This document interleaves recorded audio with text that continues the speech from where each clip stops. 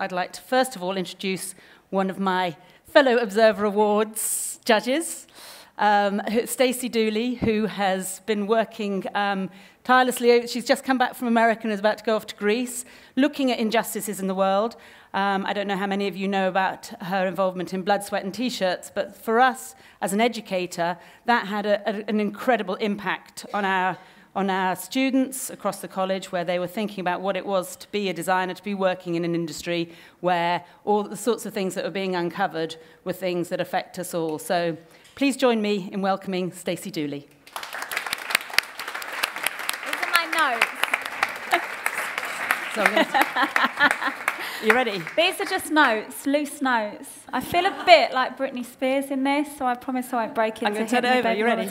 Okay, go. Ah, okie dokie. Hope you're all well. Nice to be here. I'd like to start off by thanking 5x15 for inviting me here this evening. Really appreciate it. It's always nice to speak alongside fellow guests.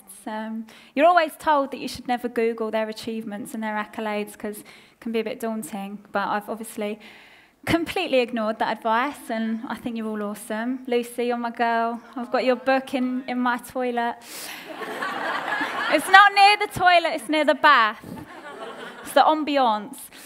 Anyway, I'm Stacey Dooley, and I'm a documentary maker. So essentially what I try and do is make loosely current affairs-y issues-based documentaries, but we try and focus on making them very accessible and very personable, and make sure that the human element is at the forefront of the docs. I think sometimes they can be a bit stiff or a bit highbrow or a bit inaccessible, and as a result, you don't really watch them. So I started 9 years ago now, and it's been quite varied. So I look at things from cocaine production in Peru to sort of levels of brutality against women in Honduras, paedophilia in the Philippines, homelessness in Detroit, transgender equality. So it's quite a varied set of topics, but the way I came into this industry and the way my career started was actually a very organic process. So there was a production company that were based in Brighton, where we're now living, not together, separately.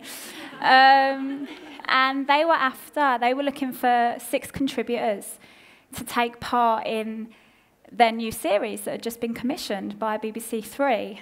And it was fairly straightforward. They were just looking for 6 British consumers who were really obsessed with this throwaway fashion, this fast consumerism, and people who had bought into it, knowingly or unknowingly.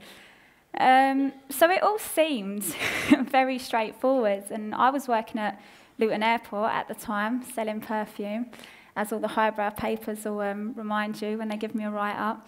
And, you know, I used to work really hard all week, save up all my wages. So I've just turned 19, and then I'd go down to the Arndale at the end of the week with all of this money and buy as much as I could, you know, as many clothes as possible. With no real thought, no real respect about what I was buying or who had made it. It's just something that had never entered my mind. And I remember I was the worst. I really was. Like, we were all going on a girls' holiday because we all worked at Luton Airport. We got cheap flights to Spain. And we went down the Arndale with the trail of thought. We were of the mentality that we're just going to buy as many cheap bikinis as we possibly can, and as many vests, and we'll just get loads, and then they'll get trashed, and then we'll throw them away. Cool, cool, cool, cool, yeah, great idea, great idea. And I bought this bikini, and it was kind of peach and green, and I really thought I was the shit, like really happening, and it was about £3. And I remember calling it my If Only, because it looked so much like Missoni. It was like all the zigzag patterns. And, you know, it was at the time when it actually felt quite fashionable to be wearing cheaper alternatives. I remember, like, going through the daily mags or the weekly editorials, and you'd always have, like, a celeb championing that, you know, she would always go down to the high street, and even though she still had all this money, she still went for the high street, and we would think that was great because she was still one of us. And it also meant that we could go down to Primark and also buy the exact same piece that Colleen Rooney was wearing a couple of days ago. So it really was part of our culture, certainly for me when I was growing up. Let me just have a quick nose, my video. So yeah, it really felt like, you know, that this was our life. Anyway, going back to the TV series. So I rang the researcher. Hello, I'm Stacey. Hi, how's things? And now I know how television works. They must have just been rubbing their hands in glee when they heard me down that line, because I was exactly what they were looking for. I was ignorant. I had no idea that it was a global industry. You know, not because I didn't care or I was a nightmare. It just had never entered my mind. And she was saying, you know, it's going to be very immersive and you will have to live exactly how the Indian workers live. We'll take you there for a month. We're looking to film 57 minutes, so it's a long time. Yeah, cool. She said, but you mustn't be gutted if you don't get selected because thousands of girls are going for it. I'll get it. Anyway, a month later, I'm at Heathrow with the suitcase and I'm thinking, yeah. But they weren't messing, like it really was the real deal. As soon as we got off that flight, we were taken to a local family's home, and it was more of a mud hut than it was, you know, a stone house. And I'd never left Europe. You know, I'd been going to Spain on EasyJet, and felt very cultured doing that. But so India really was so overwhelming, you know, the smell, the colours, and, you know, I was like, where's their kitchen? And she was like, oh, well, this is the fire that we've made, and we cook our chapatis here, and where's the toilet? I'm after a wee. Oh, there's no toilet, but there's this hole in the ground. And I just remember thinking, I'm here for a week? Like, surely when the cameras stop rolling, they'll take us to the hotel. Nah, man, like, that night, I was, like, fighting with a mozzie net, and it was all going tits up, and I was sleeping in this sleeping bag. Anyway, the next day, I get up, do my teeth with bottled water because there's no sink, and I go to work with the father of the family, and it takes us 2 hours to walk to his factory, his garment factory, and he walks over train tracks just to get there. And I was on a live production line, so I was making blouses, I think it was for H&M. And I was so shit, I kept fucking up the sleeves, and then the other girls had to keep mending my work, and it was hot. I worked 10 hours, and I think I earned less than a fiver for sure. It was something like £3 or something ridiculous. And I just remember thinking, this is going to be a really long month. And I'm going to show you a quick clip. This was one of the factories that they were happy to show us. They were happy for us to film in here because they thought this was the best, the most elite.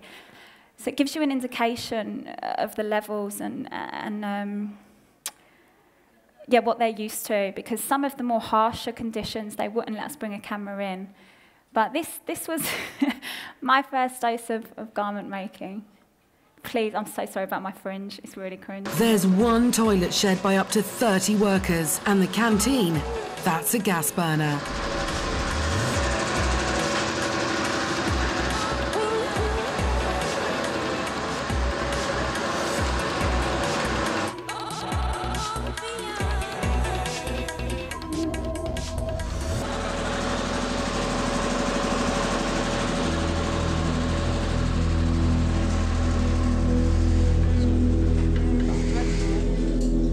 Machines are falling apart.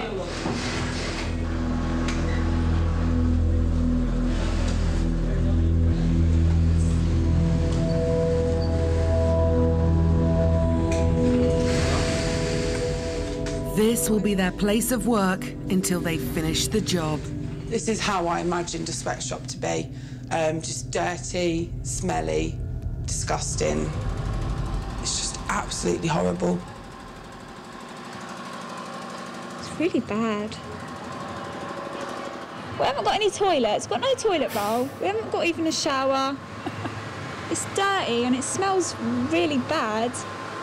Just a bit depressing really, like with the smell of the generator and just everything really kind of like intoxicating and really like... Yeah, this place is my idea of hell. there I am in all my glory. And, you know, I totally forgot that the camera, like everyone says it, but you forget that the cameras are running because I had really bad skin because we hadn't washed in so long, and I've got Sudocrem all over my face talking to the telly. And then I watched it back, I'm like, ugh. But that was one of the easiest factories to work in and one of the best, to be honest with you. After Delhi, we flew down to the border of Pakistan to pick cotton for the cotton that's used to make the garments. And again, just mad hot, ridiculously warm, sort of late 30s, early 40s in terms of degrees. And, you know, it was much more physically demanding because we didn't have any shade and we had these huge sacks on our backs and we'd have to pick the cotton and throw it in the bags as we went. But unbelievably, most of the women that I was working alongside were really heavily pregnant because they were, you know, deemed not good enough for the factory floor because that requires a bit more skill. So some of them were collapsing. Like it really was quite intense. And I remember saying, how much have you earned today? And it being the equivalent of something like 150. And me being like, are you going to be able to feed your kids off the back of that shift? No. Like, I'll have to put that with my husband's money and my sister's money, and then we'll be able to buy some food. So that's when it started getting quite tricky for me. Like, it was quite emotional. And then after we left there, we flew down to Mumbai. And for me, without question, last 2 weeks, the last fortnight, were the hardest by a mile. There's an area in Mumbai called Dharavi, which I don't know if you've heard of. It's like where they filmed Slumdog Millionaire. So it's not more gentrified now. They've poured more money into it. But at the time, it was the biggest slum in Asia. I shouldn't say that. Sorry. It was the biggest slum in Asia. And the sweatshops there were just on a whole nother level. You know, sometimes there would be 4 or 5 built one on top of the other. And we were having to crawl in over a waste dump to get in there. And you couldn't stand straight because the ceilings were so low. So you'd have to crawl on your hands and knees. And there were people sleeping under their own sewing machines. And it just immediately felt so grim. And because we were on a waste dump, you know, the smell, you had this sort of constant nausea, like you were going to throw up at any moment. And I remember looking in the corner and there was a load of kids.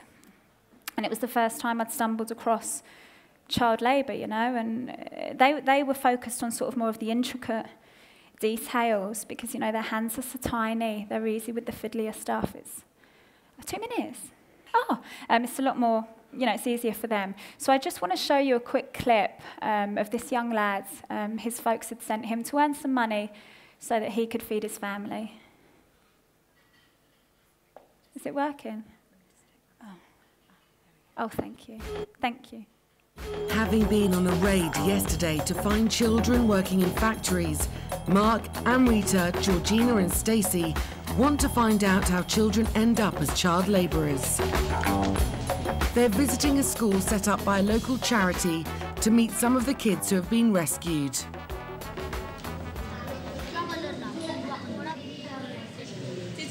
Every single one of these was working in a factory? Yeah. They seem like really, really young here. What's the average age?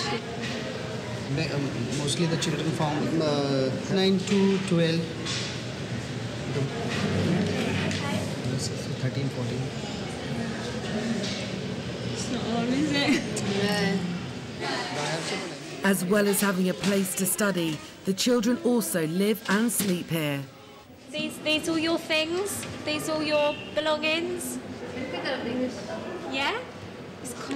This is where he just keeps all his drawings and his crayons and his wash bag, his clothes, all his bits. Stacey wants to know how these kids ended up as labourers. If you don't mind, Mohammed, where's your mum and your dad? Where's your family? घर पे रहते हैं मेरे माँ पिता घर पे रहते मैं यहाँ पे अकेला. Your mum and your dad, did they send you to the slum to work? Did they tell you to go? मेरा गांव का आदमी था वो बोला चलो बम्बई काम कर बम्बे में जारी का काम करना, पर इतना पैसा मिलेगा, इसलिए मेरे माँ बाप ने बोला जाओ, मैं आ गया। I'm going to stop that there because I know I'm running out of time. But Blood Sweat, which was the series, rated consistently well. It was nominated for a BAFTA, which was brilliant because it meant our targeted demographic really did care. You know, there was this appetite to know who was making our clothes.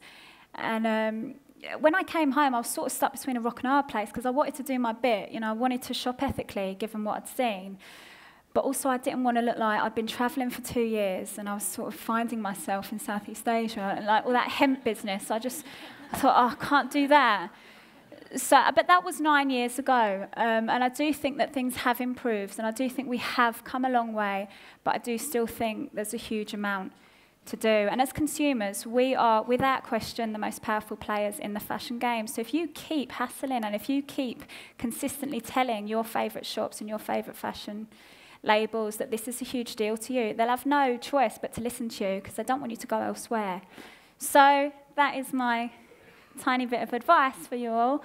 Thanks ever so much for having me. I really appreciate it. And yeah, it's great to be here. Thank you.